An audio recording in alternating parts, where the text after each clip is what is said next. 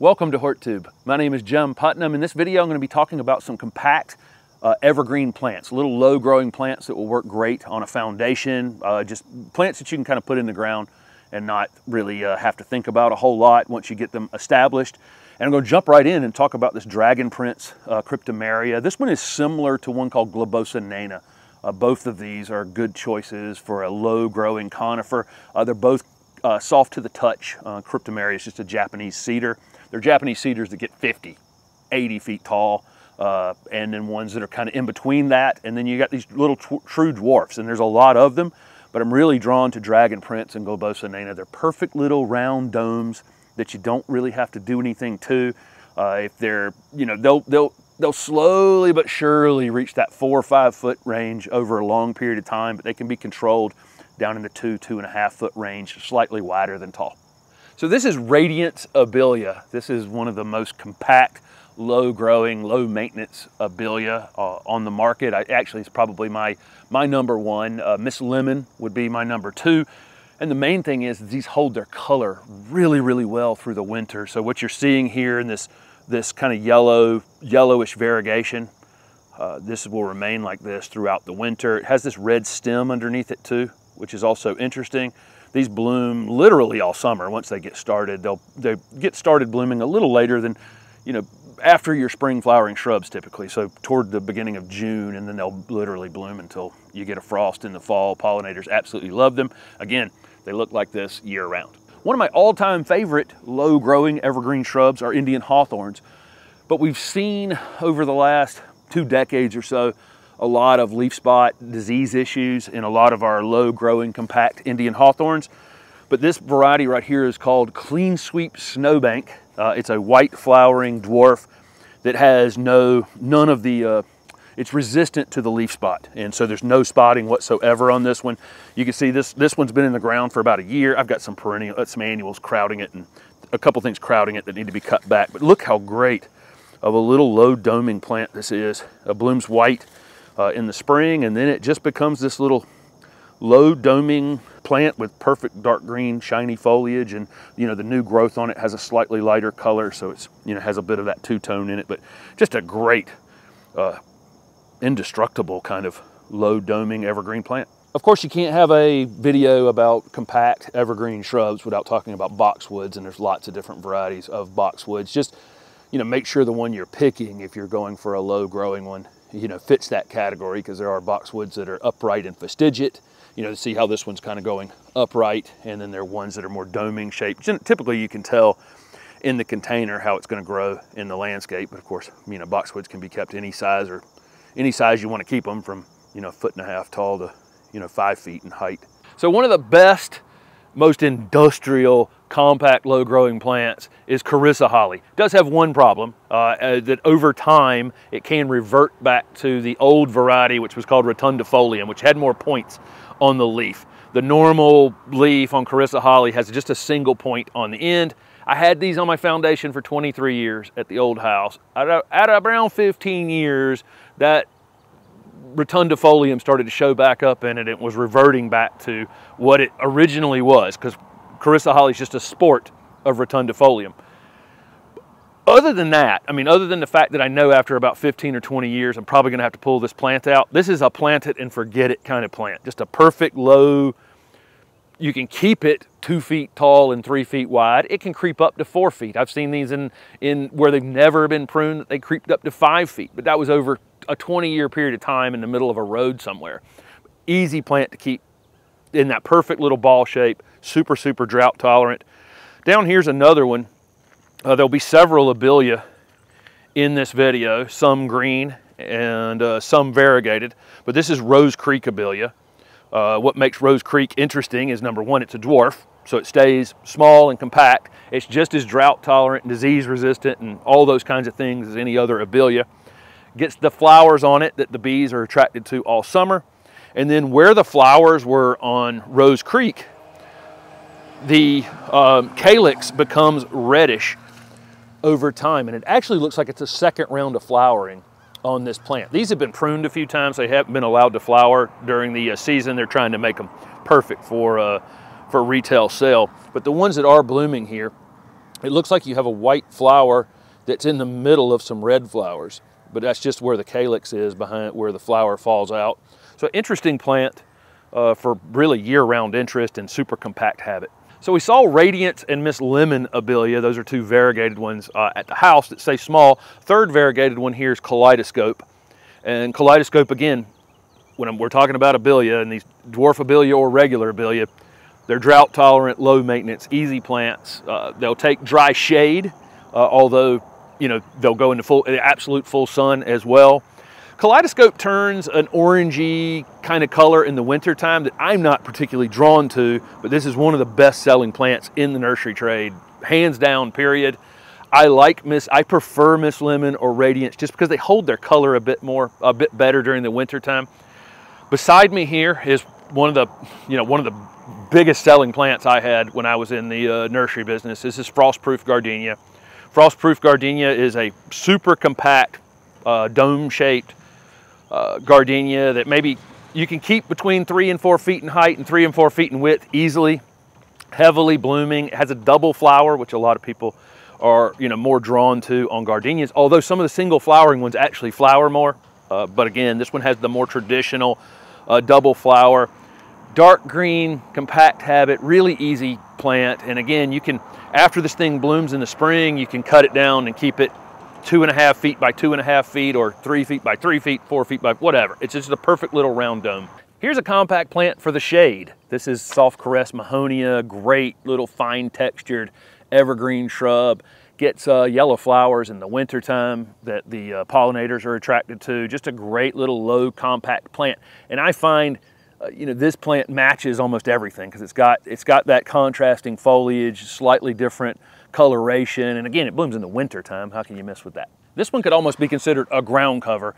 This prostrate cephalotaxis shows up in so many shade gardens that we cover on this channel. It's just a great plant. It can be kept whatever width you want to keep it. It'll get wider in time, and again, it's almost a ground cover, but it can be kept as just a low little ornamental shrub that's almost no maintenance really, other than occasionally reining it the width back in, which it grows so slowly that that will only be a once a year project.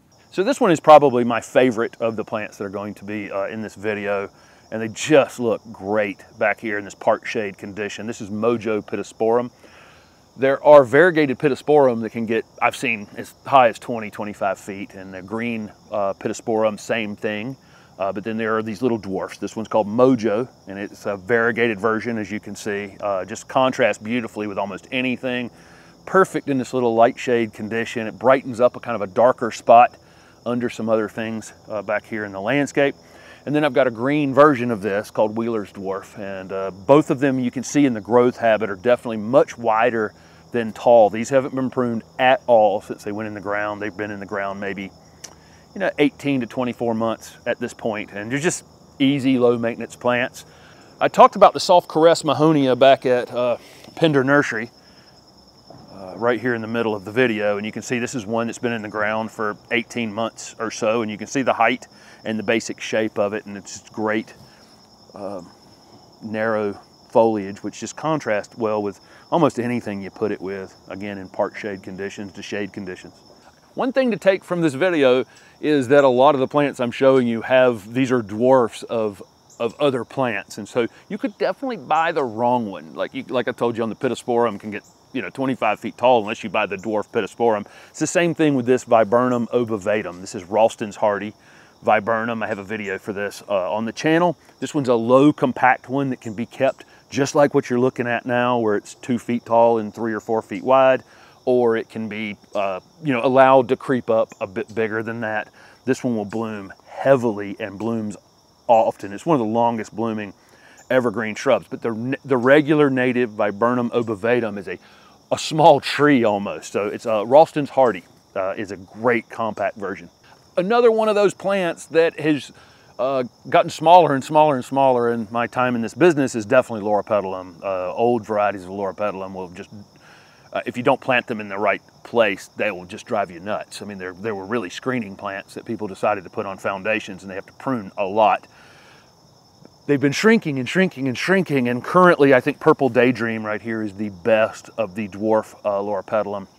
I've seen these more. This one's been in the ground probably 2 years at this point, or coming up on 2 years if it hasn't been 2 years. We saw some recently that had been in the ground for about 3, and they're just perfect little 3-foot tall purple foliage. I've got this one where the shade is hitting it from a little earlier, and so it's losing a bit of the color, but it still looks great in what I would call part shade. If it was in the full sun, it would be solid purple all the way through, but I think Purple Daydream right now is the best. And then I've got one called Emerald Snow, which is a green foliage variety with white flowers, also ultra compact and super, super easy to keep anywhere between 2.5 feet in height and maybe 4 feet in height. With a few more to mention in this video, let me know down below what's your kind of go-to evergreen, low maintenance plant, you know, that somebody can keep below, you know, on a low foundation or below windows. You know, what's your kind of go-to? Obviously, I can't cover them all in a video. These are ones I have in my garden and ones that happen to be looking good over at Pender Nursery the other day. I definitely have to mention Nandinas, the dwarf Nandinas specifically. We have Firepower, which turns bright red in the wintertime, so this is what it's going to look like during the summer.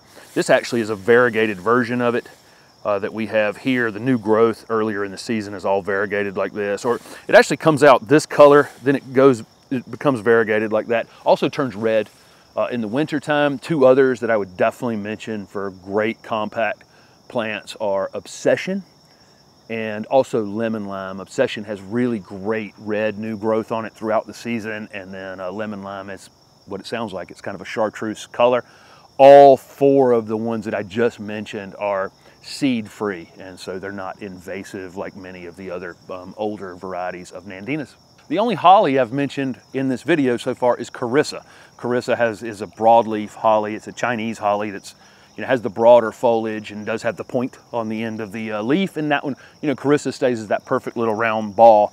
Then there's the Japanese hollies, of which there are a lot of dwarf ones. Hugendorn is one, and this one is called Touch of Gold, and this is a gold version of Hugendorn holly. But I really have always been drawn to Hugendorn, grew a lot of them, sold a lot of them at my nursery. What tends to be more in the trade that you'll see is Soft Touch and Hellerai. And I've always considered both of those a little bit wimpy in the landscape. You have to be careful not to, if you go long periods of time without water or rain, to make sure that your Soft Touch don't dry out. I mean, I've seen a lot of dead Soft Touch hollies. And they sell like crazy because they're perfect little round balls in the containers, but I do think Hugendorn overall is a hardier plant. So you can get the regular green Hugendorn, or this is the gold version of it. And then I have to mention another native that, you know, make sure you get the dwarf Yopon holly, but dwarf Yopon is one of the probably kings of low compact plants. It can creep up, and let me just say that almost everything I've shown you in this video, the tags are gonna say 2 to 3 feet in height, maybe 3 to 4 feet in height, but none of these plants have some sort of magic off switch. So if you let them grow over a long period of time and never prune them, they're going to go through the specs that are on the tag.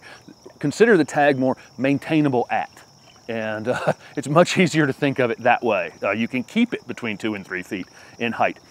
Dwarf Yopon hollies I've seen as tall as 6 feet if they're 20 or 30 years old and they've never been pruned, but it's a really easy one to keep very, very small. And then again, there's the regular native Yopons that are basically small, almost small trees if allowed to grow that way. But dwarf Yopon's probably at the top of the list of most industrial, pretty much deer proof, and most drought tolerant of the low growing evergreen hollies. My friends at Pender Nursery have let me film out here for these videos, these collections of videos, and I found a young crop of Goshiki osmanthus. This is a really great slow growing evergreen shrub, or whatever color you want to call this. This variegation is amazing. Goshiki means 5 colors in Japanese, and so as you see new growth on this plant during the season, you get these pinks and reds, and then it settles into this like creamy white and green variegation. Just a beautiful, beautiful plant. Shooting this going into fall, and it'll look like this even in the winter time. This one's a little slow to flower. Osmanthus have great fragrant flowers. It takes sometimes years for this one to flower. Once it does, it'll flower during the cool season months. You're gonna see this plant labeled anywhere from, you know, getting 3 feet in height to 10 feet in height, and that's accurate. This plant is slow growing and can kind of be kept any size you want between, you know, 3 and 10 feet. There's one at the Ralston where they've never pruned it, the Ralston Arboretum in Raleigh, and it's probably 7 or 8 feet, has a little pyramid without doing any pruning on it whatsoever. But again, it could be kept in that 3 to 4 foot range on your foundation. Just a great plant. Come to the ground cover juniper section, and I think pretty much everything over here will end up in a ground cover video, but they do have some gray owl junipers, and this one has this amazing blue-green color year-round, and I would put this one almost in the small shrub category. It will spread more than it will come upright, but it ends up, you know, when I see it in the landscape in that 3 to 4 foot range, and does that on its own. Really don't have to do anything to this plant other than you'll probably have to bring it in a bit, you know, because it will try to get wider than tall. But this is really great, super drought tolerant, and honestly underused plant for this beautiful coloration. It's going to be great color contrast. It's going to be great texture contrast with the other things that you're using in your landscape. But again, we could argue whether this one's a ground cover or a low shrub. I'm going to go with low shrub. In the first compact plant video, I showed one called Dragon Prince. I have 2 of them at the home garden, one in the ground, and it's maybe 1.5 feet tall and 2 feet wide at this point. And then there's one in a container as well. And I talked about Globosinana, but we didn't show it. Globosinana is a bit more fluffy. That's how I would describe it. Dragon Prince is it has a little more of a compact habit. I could put this one in the compact plant or low growing category, which is what you're going to see it in this video. I could also put this in the medium plant category as well. It's easily maintainable around 3 feet, so you can keep it as a perfect little low dome. If you never, ever prune it, it'll eventually just creep up to about 5 feet. Again, there's no off switch for these plants. But one of the great things about this particular conifer, I think it's extremely heat tolerant compared to some others that we'll show you in some of these other videos. So for those of us in the South, it makes a great option, and it's also soft to the touch, which a lot of these conifers are, you know, they bite back when you touch them. There were 3 low-growing hollies that I discussed in the first video but did not show. There was Hugendorn right here, Touch of Gold holly. The gold one that I showed in the first video is a gold version of this. Hugendorn is a great low-growing holly. I think it's this one's just kind of, I don't know why it's never been the top seller, honestly, of all of the Japanese low-growing hollies. The one on the right over here is called Soft Touch. It probably is the best-selling one, and it's probably the wimpiest plant. Even yesterday, Steph and I were riding through the neighborhood, and somebody had planted like 20 of these in their front garden, and 10 of them were dead. We just see it all the time with this particular variety, that Soft Touch. The native one, low-growing option, is our dwarf Yopon holly, which is just this is how it grows. Perfect little dome like this. The regular Yopon holly will be in the screening plant video. There's a weeping Yopon holly, and then there's a dwarf Yopon holly. Again, like I've said several times now, if you don't prune this plant ever, it will get quite big. There's one in the neighborhood that's over 6 feet in height. I'd never seen a dwarf Yopon holly that tall, but there is one in the neighborhood that's over 6 feet. It's probably 25 years old, maybe more, but it easily can be kept in the 3 foot range. But if you want a native option, dwarf Yopon. As far as I'm going to rank the Japanese hollies, I think Hugendorn is the best, or that Touch of Gold, the gold one that was in the first video. Here's one more Japanese holly for the the compact plant group.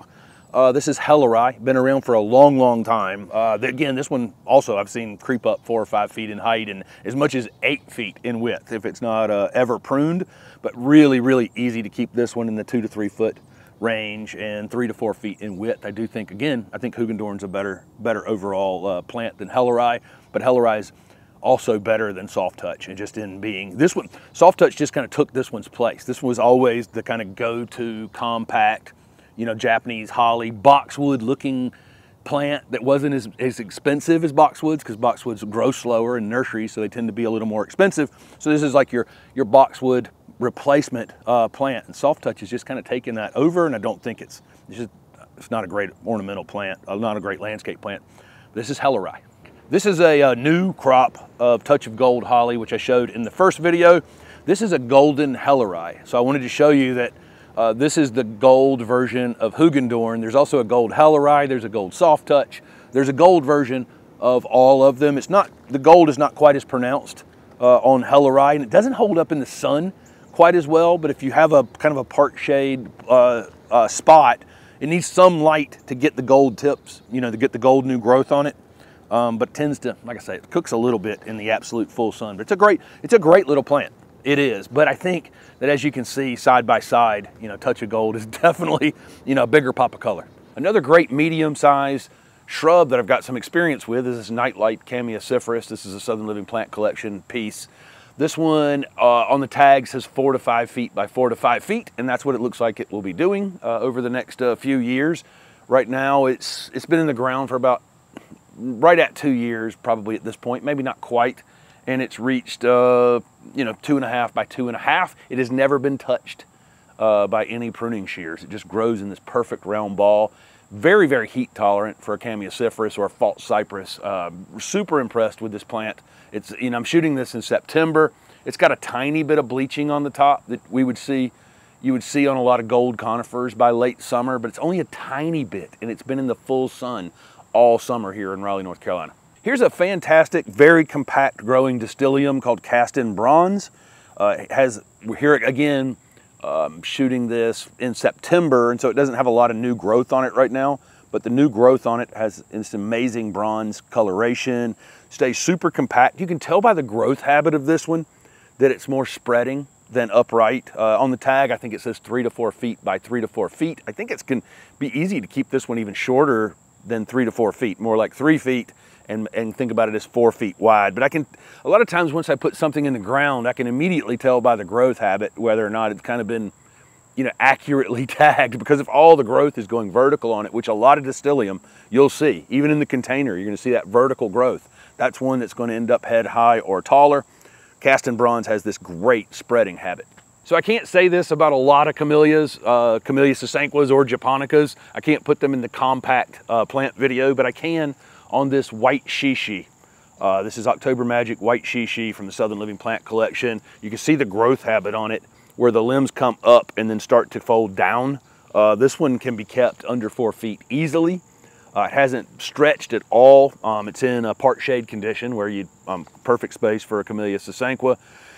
Budded up like crazy, and in the process of swelling those buds right now. As the nighttime temperatures drop, that's when the Camellia sasanquas will bloom in the fall. So I expect that around mid-October through about Christmas, really, to have these beautiful white double flowers on a very compact growing camellia. Here's a group of climbs hardy gardenias. This is a great compact growing gardenia, perfect for a foundation, perfect for, you know, any place you need a little 3 to 4 foot round ball, because that's how this one grows. It blooms heavily in the spring, and then this one has always had, you know, the ability to continue to, you know, throw on some more flowers the rest of the season. So despite the fact that the flowers are single, it makes up for it in the number of flowers you're going to have over the course of the year. Of course, they're extremely fragrant. I could also put this plant into a video of kind of mid-sized shrubs, because I've seen this one as tall as head high in the landscape. So, you know, keep that in mind. This is maintainable between 3 and 4 feet, but if you've got a spot where you can use something that's 5 or 6 feet, this will also work. One of the most compact plants you'll see in this video, this is Gardenia radicans.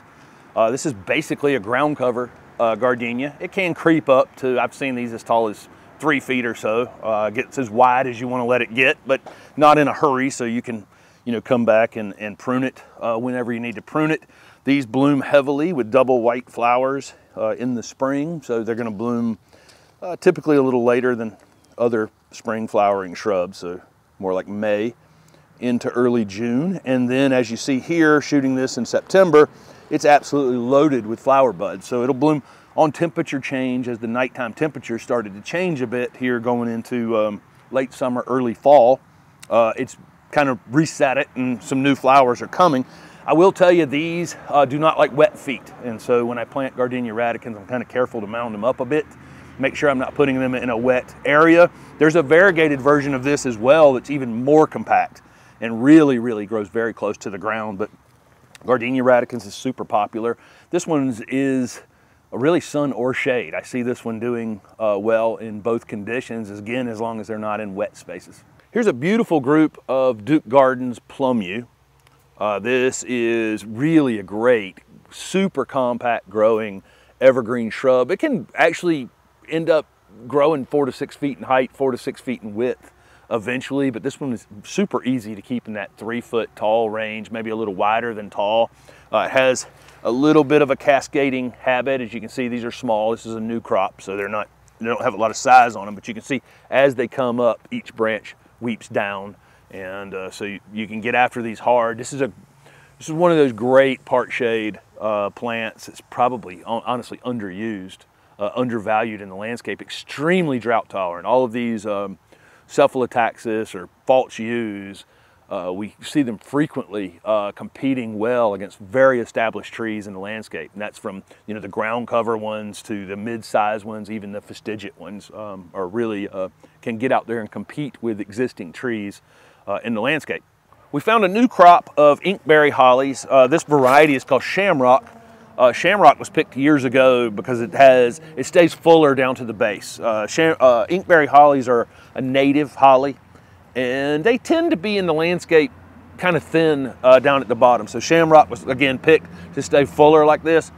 This is a female selection. If you have a male inkberry holly near it, they'll have these really great black berries through the entire winter. The new growth on it is a lighter color than the older growth, and so it has kind of a really nice two-tone look to it during the growing season. I'm shooting this in September, so they pretty much stopped putting on new growth at this point. Being a native holly, this thing is really tolerant of a lot of different conditions, and so if you have wetter conditions, don't put it down in just water, but you mound it up in an area that doesn't drain as well. This is probably a pretty good choice for that kind of space, or in the driest conditions in your yard. They're also pretty shade tolerant, although they will get a little bit thinner. You have to do a little bit of shearing on them to keep them fuller, but sun or shade. Here's another compact growing Mahonia variety. This one's called Nirahara. I have a hard time saying that word. It's a great soft textured plant, narrow leaf. It'll contrast nicely with almost anything else you're growing in your shade garden. These will start flowering in the fall and flower on and off throughout the winter, just depending on how warm it is. Pollinators are attracted to the flower, so it's blooming at a time of year when other things aren't blooming. So on warmer days, when those flowers open up, bees will take that opportunity to get on them. Soft Caress is probably slightly more compact than this one, but both of them are quite compact, and both of them offer this, great, again, soft texture, kind of a blue-green foliage, new growth on it. It's kind of a lighter green, so, it even has, color contrast on itself as well. So really a great plant, and it will grow in pretty much any part shade to shade condition. This is a great, almost industrial, compact growing plant. This is Lemon Lime Nandina. Gets all the new growth on this plant is bright gold and holds that through the winter as well. These are in a lot of shade here, so they're not quite as bright as when I see them out in the landscape. This one will take full sun or part shade. It's deer resistant, rabbit resistant, urine resistant, or salt tolerant. It's a great salt tolerant plant, so a good coastal plant. This one does not flower, so therefore it doesn't fruit, so it's not invasive like other Nandinas, but again, it has all those qualities of being drought tolerant and really a rugged landscape plant, and then a bright pop of gold in the garden. Here's a Pieris called Temple Bells. This is a white flowering one. These are one of the big kickoffs to spring. It's one of the earliest flowering woody ornamental shrubs. It's a great evergreen plant, and when it had these almost like tassel-like clusters of flowers open up in the late winter, early spring, and they're lightly fragrant. It just gets absolutely covered in these bell-shaped flowers. And then after the flowering is finished, all the new growth that comes out on it has this maroon coloration. Again, shooting this in September, so it doesn't have any of that color to show you right now, but this plant, even after it finishes flowering, that spring flush is almost just as beautiful as the flowering. Really easy shade evergreen plant. pretty drought tolerant once it's established, but initially it needs some extra water. Somewhat susceptible to root rot, so make sure you mound it up a bit when you plant it. Some of our shady spaces can stay a little wetter sometimes than we think, but really an easy plant to get some color really before almost anything else will be blooming in your shady space. Here's a great compact growing gardenia. This is a variegated radicans. Radicans is kind of known as almost like a ground cover gardenia that can end up 3 feet tall and 3 or 4 feet wide. The variegated one stays even lower than that. I've rarely seen this plant above about 18 inches in height. It could almost be argued as a ground cover more than a low growing shrub. It doesn't bloom quite as much as the regular radicans, but it does have the double white flowers that are very fragrant. It's really more grown for this really great bright variegation. This plant will take almost sun or shade, really. I wouldn't put it in absolute full sun, but slightly less than a full day's sun down to shaded spaces. A couple things on this plant. It will try to revert back to green at some point. And so if you see a green limb coming out on it, get it cut out quick and follow it. Follow the green piece all the way back down into the middle of the plant and cut it out there. Otherwise, that green one will grow much faster than the variegated one, and it will quickly become a green plant in time. You don't have to do that very often, but maybe once a year. If you see, you're walking past it, you see any green in it, cut it out. Doesn't take but a second. And also it doesn't like wet feet. And so when you plant these, make sure you're mounding them up a bit, not putting them in an area that you know is going to stay wet. Also works great as a container plant, although in zone 7, it had to be protected in the wintertime if it was in a container, but zone 8, 9, even 10, great container plant through the winter. All right, standing in a beautiful crop of autoleucon laurels. This is a great, super compact growing evergreen shrub with beautiful glossy dark green foliage for part shade or shade conditions. This one, I can put in a video of compact plants because it can easily be kept only 3 feet in height, maybe 5 or 6 feet in width, or it can go up to 5 or 6 feet if you let them. They'll spring flower with white flowers once they get their footing under them, which are very, very showy. And then, they just look like this the rest of the year with this incredible, shiny foliage on them. And incredibly low maintenance. These are susceptible to root rot, and so when you plant them, you want to mound them up just a bit and make sure you're not over watering them. Do check on the watering. Like I say that sometimes, and I'm worried that people won't check on the watering at all. If you plant it properly, mound it up a bit, then you should be able to do normal watering on it and not worry about it staying too wet. I'm going to finish up this compact plant video with Chef's Choice rosemary. Again, I'll link down below the first compact plant video. I think this will make something like over 40 plants between the two videos, and we're going to continue to add to it as we go. This Chef's Choice rosemary is a fantastic compact grower. This one's been in the ground for a little over 2 years. It's probably a little hair shy of 3 feet. This is about as tall as it will get. It'll try to get wider in time. It can be pruned from the top. It can be pruned from the sides to rein it in some. These are extremely drought tolerant. They have beautiful texture, narrow leaves with a blue-green color. They're deer resistant, drought tolerant, heat tolerant, all kinds of amazing qualities for rosemary in the landscape. There are prostrate growing varieties, meaning flat to the ground. There are taller growing varieties than Chef's Choice. This one was picked for its culinary qualities, to be a dwarf and to have a culinary quality. They also bloom, believe it or not. A lot of people may not know that they have really interesting blue flowers, typically in the cooler season. I'm shooting this in September, and this one happens to have a few flowers, but typically it's more likely in cooler temperatures and early winter and late winter. But Chef's Choice rosemary, this is just a fantastic plant. And again, it's been here for 2 years and nothing's been done to it. With gumpo azaleas. Gumpo azaleas have been around for a long time. These are traditional azaleas, and they happen to have a dwarf low mounding habit. You think this thing's probably been pruned on a lot, but it really hasn't. This is a pink gumpo. Gumpo azaleas are available in pinks and whites. There's another dwarf variety called chinsoy that I used to grow as well. It's a little bit deeper of a pink than this, but also has an extremely compact habit.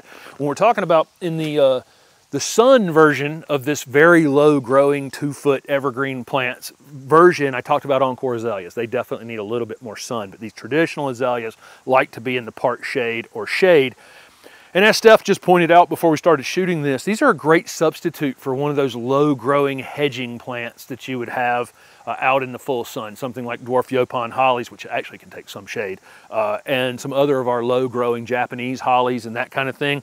It has that look. So even this white gumpo is not blooming right now, but look what a full dense habit it has. And again, really don't ever have to prune on these. If you do need to prune on them, you prune on them right after they flower. That's really important with these traditional azaleas. Don't do any hacking on them except for once a year.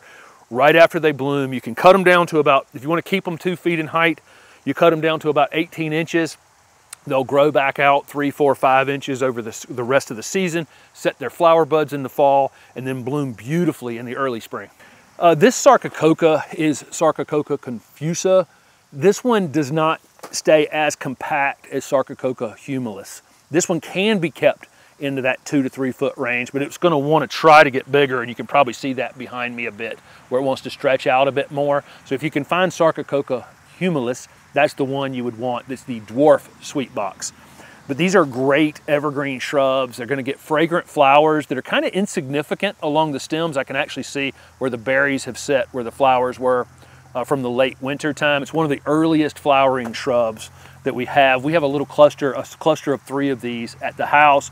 Great, rich, dark, shiny foliage, great element in a shady space. If you put something like that variegated gardenia next to this, where it's slightly smaller and has that pop of color, this dark green foliage behind it, they'd look fantastic together.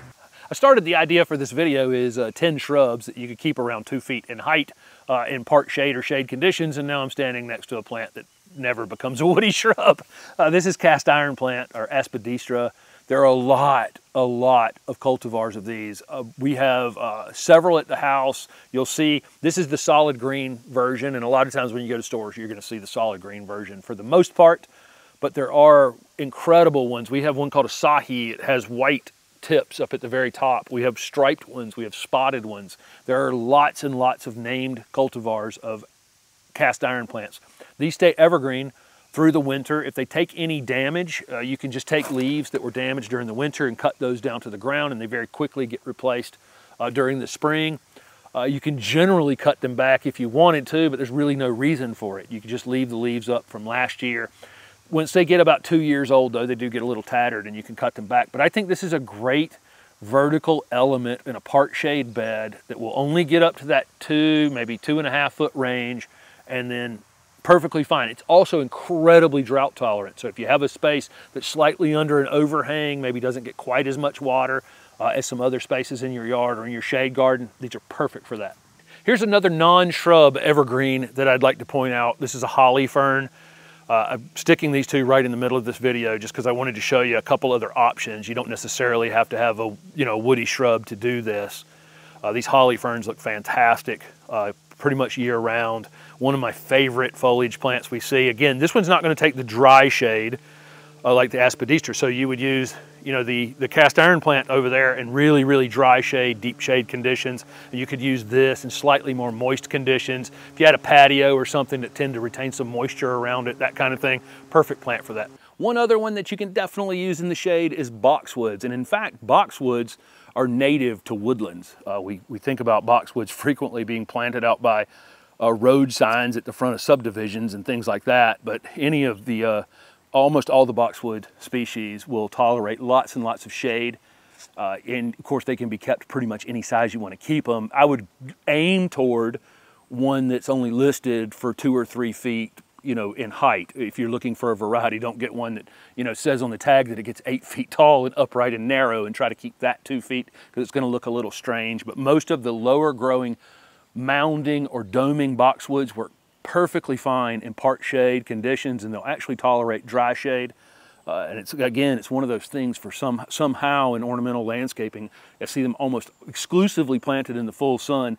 But when we go to really nice old established gardens, the boxwoods are doing fantastic in the shade. I'm going to wrap this up with this Burning Love Leucothoe.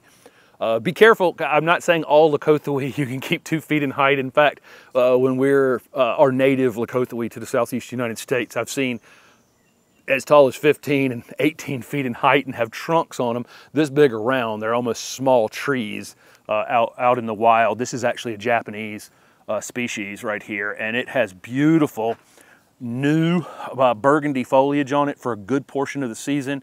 Blooms with these white flowers that hang down similar to how blueberries flower. Quite showy when it flowered, quite showy when anytime it's actively growing.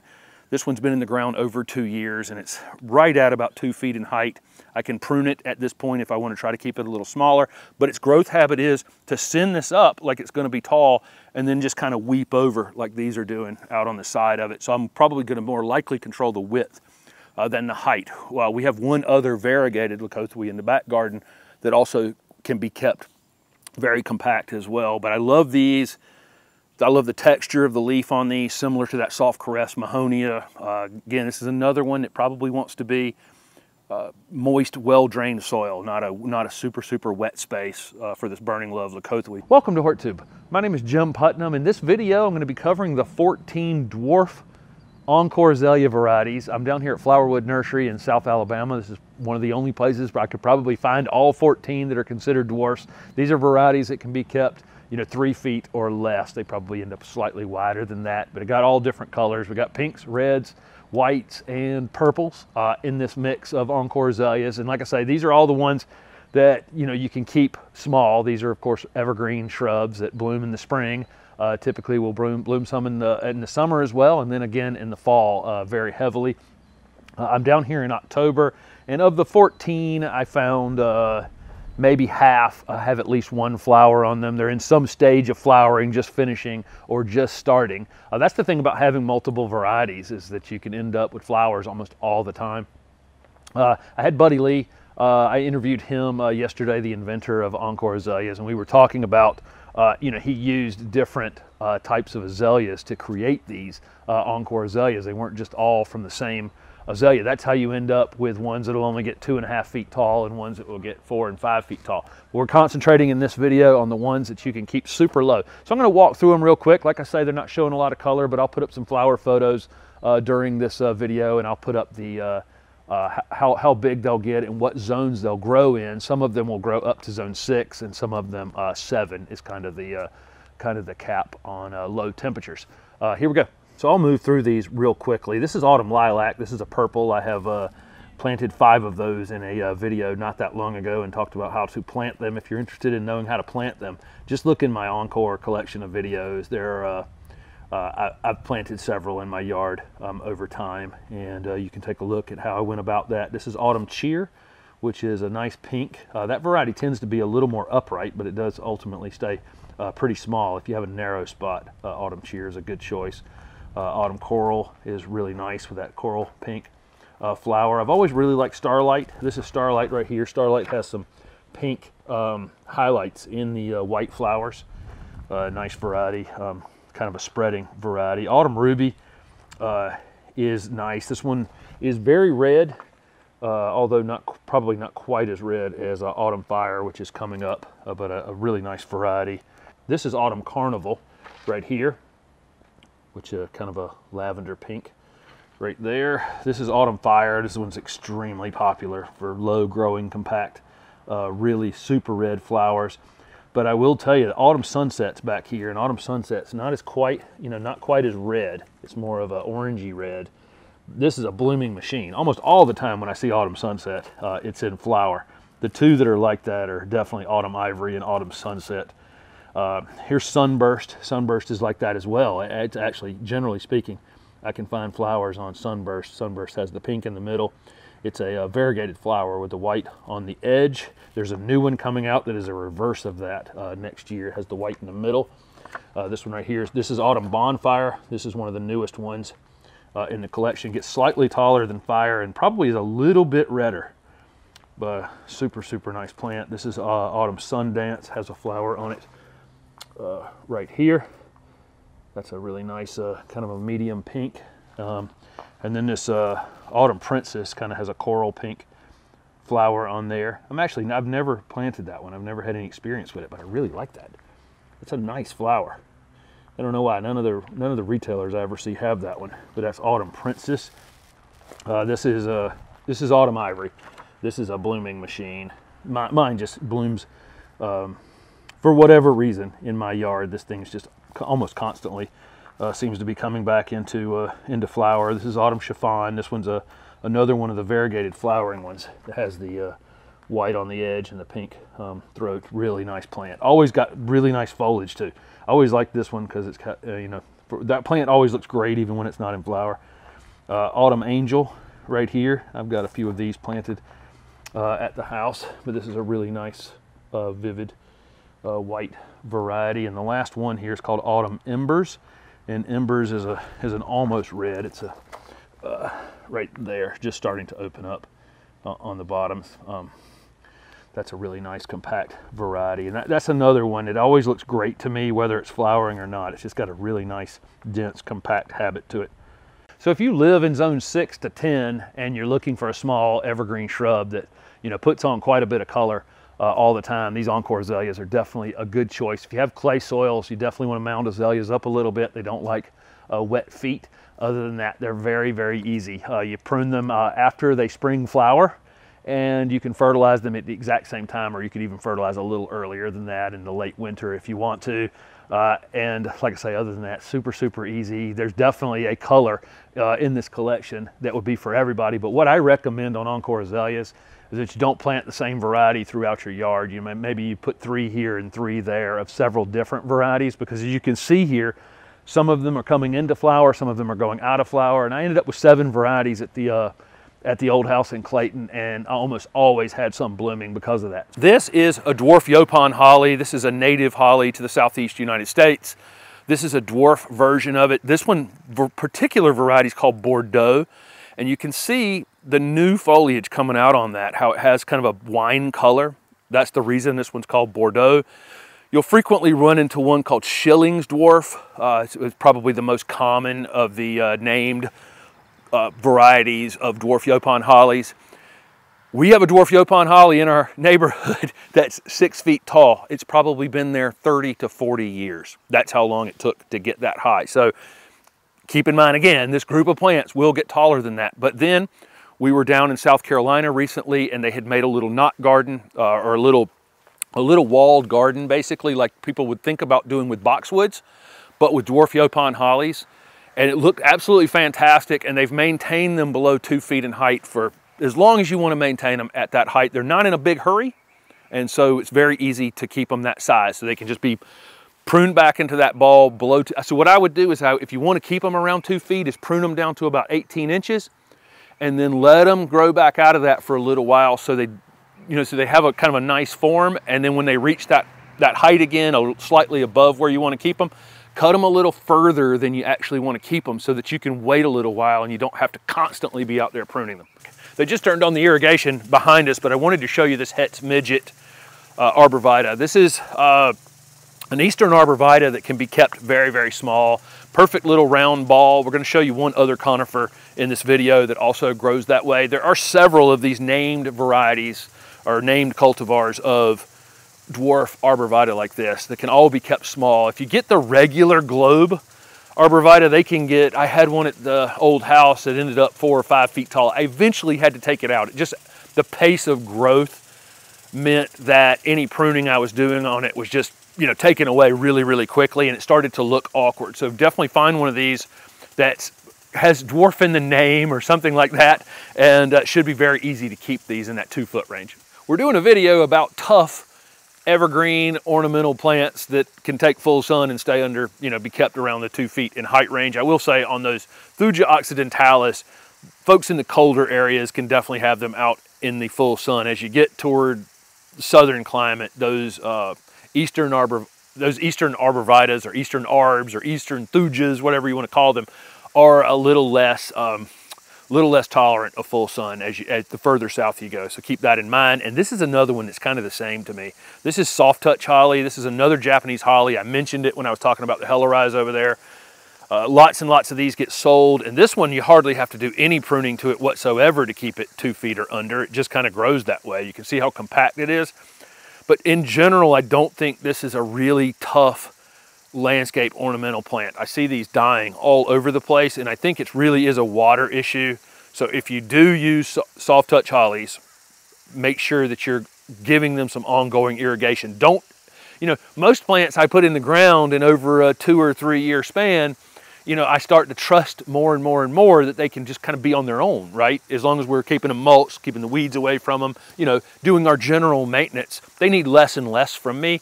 This is not a plant that I'm ever going to trust with that situation. So if it becomes abnormally dry at any point, even an established soft touch holly, I'm going to drag a water hose over to it and give it some additional water. But this is one, I will say, almost no pruning necessary to keep this as 2 foot tall and 3 foot wide almost permanently.